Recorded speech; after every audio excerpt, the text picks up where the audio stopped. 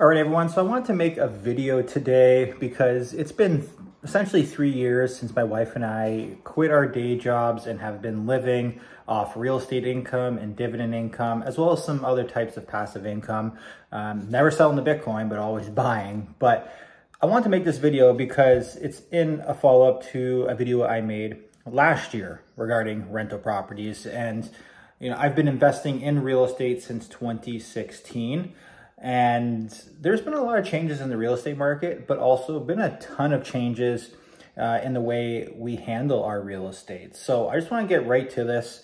If you guys do get values, make sure you give this video a thumbs up and subscribe to the channel. Now, when it comes to real estate income, one thing you guys need to understand, and this is something that nobody talks about, or at least not enough people talk about, I don't see it out there often, is that cash flow on rental properties fluctuates almost every single month. It's very rare that you have a consistent $1,000 per month coming off a rental property.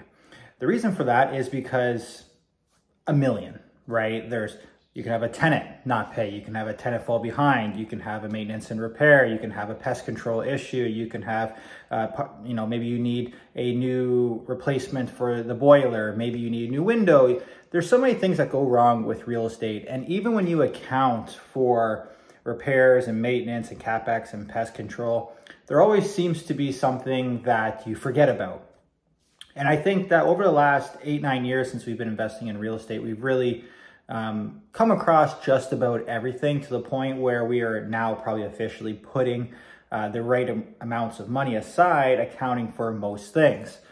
And this is something that you really truly only learn when you own your building and you own it for a couple of years.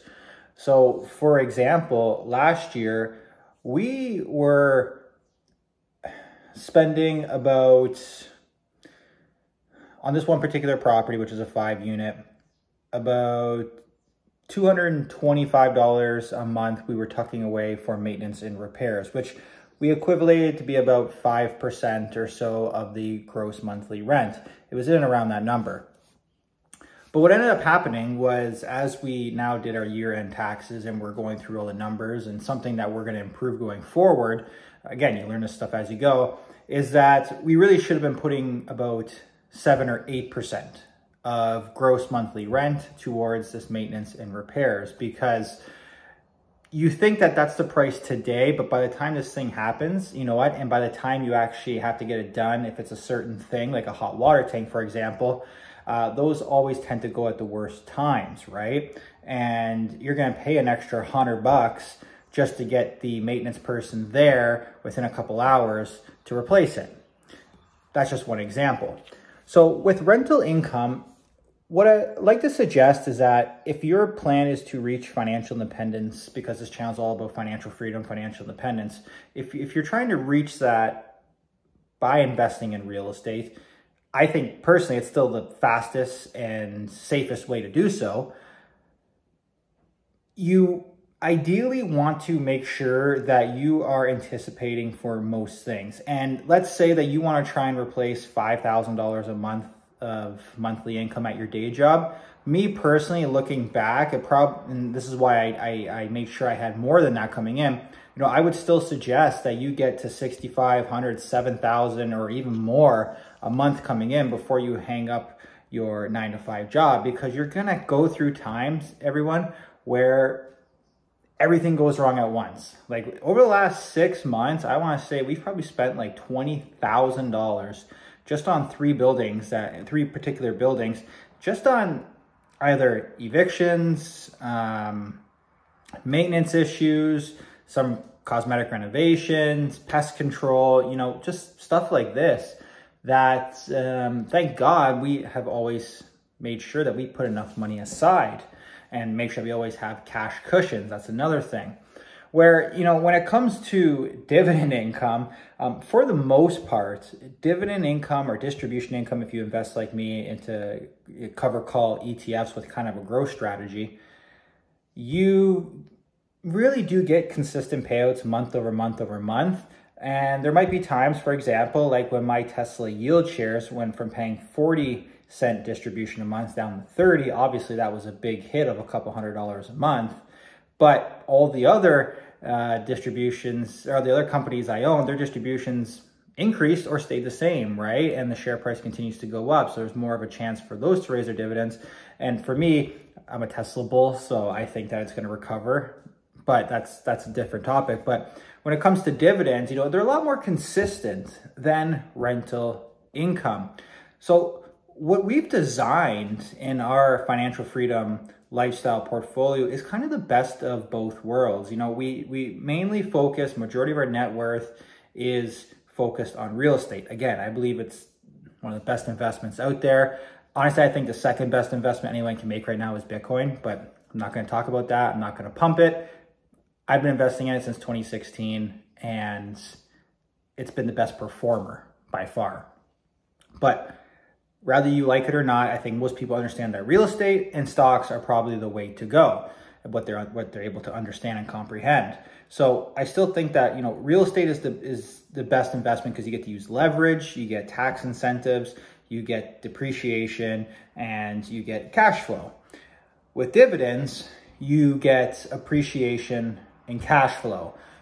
You might get some tax incentives depending on the country you live in, but it's mainly just appreciation in the share price and then cash flow from the distributions and dividends.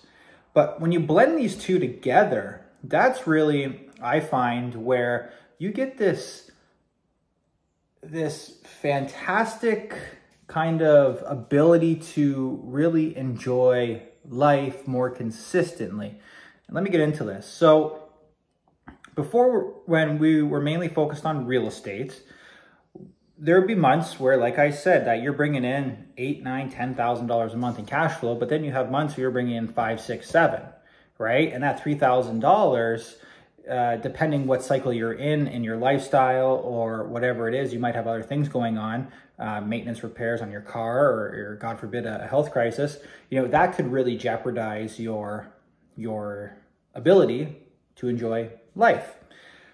But if you can offset some of that, some of those swings in your cash flow by investing in things like dividends, man, it really just adds a little bit more security. And on top of that, you know, you can do private lending, which is another way to earn passive income. You can stake certain types of cryptos. That gives you another sort of passive income.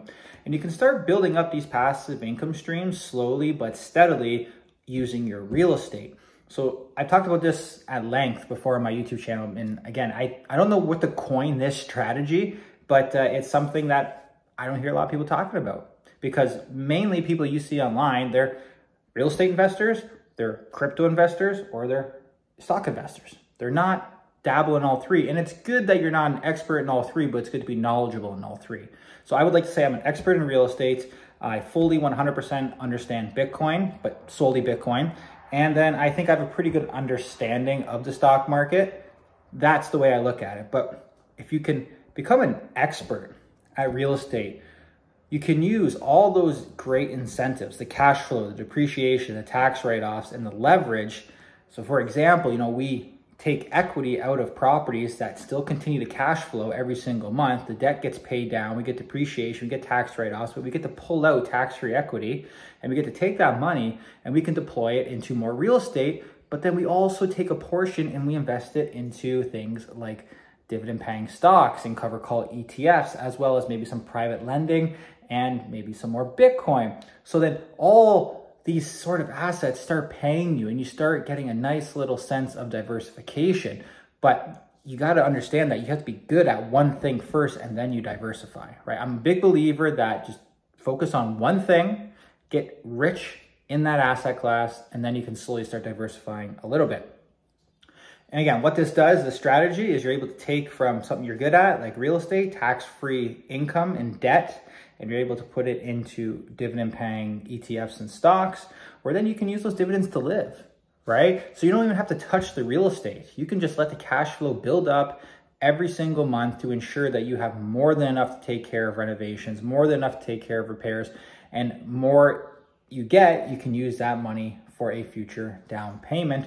And you can use your dividend-paying stocks that generally, if you pick them right and you understand what you're doing, they'll continue to appreciate with the same amount as maybe inflation and currency debasement, but you can actually use those dividends to live.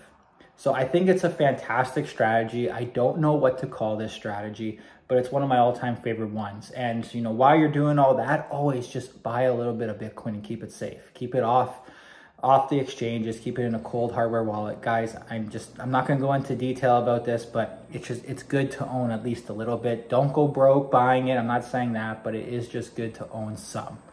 And personally, I think that you cannot own enough of it, but that's just me. You guys will have to wait and see. But let me know if you guys like this strategy or what I should call this strategy. And if you are personally either focused on real estate right now, crypto, or dividends. All right, guys, hope you got value. Take care.